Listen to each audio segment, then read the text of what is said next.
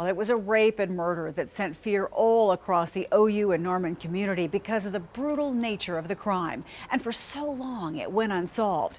Well, 10 years after the 1996 murder of OU ballerina Juli Busken, a man was convicted. And today, that man, Anthony Sanchez, was put to death. 2 News anchor Aaron Christie was in McAllister for his execution. Juli Busken had just taken a friend to the airport. She'd finished her last semester at OU, was going to pack up, head home to Arkansas, and enroll in graduate school.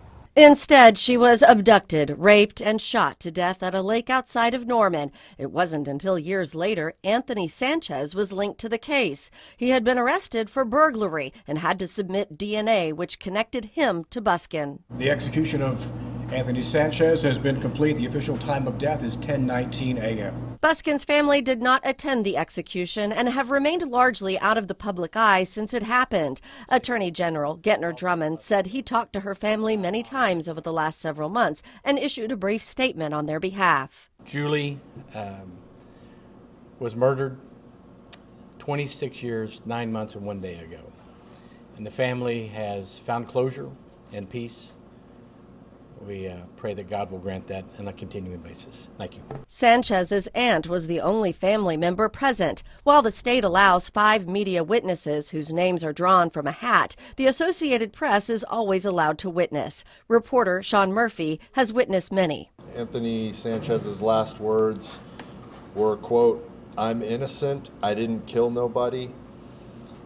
He then disparaged his former attorneys and said that they were the worst lawyers ever in the state of Oklahoma.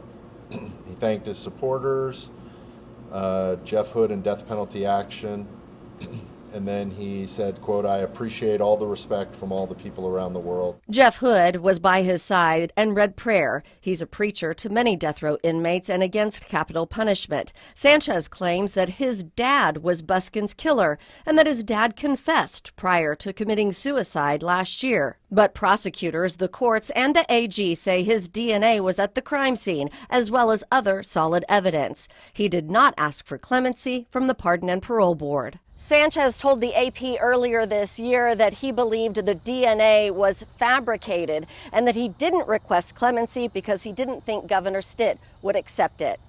In McAllister, Aaron Christie, 2 News, Oklahoma.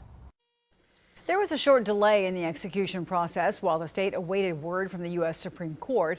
Sanchez's attorney asked for a stay to look over new evidence, but it was denied.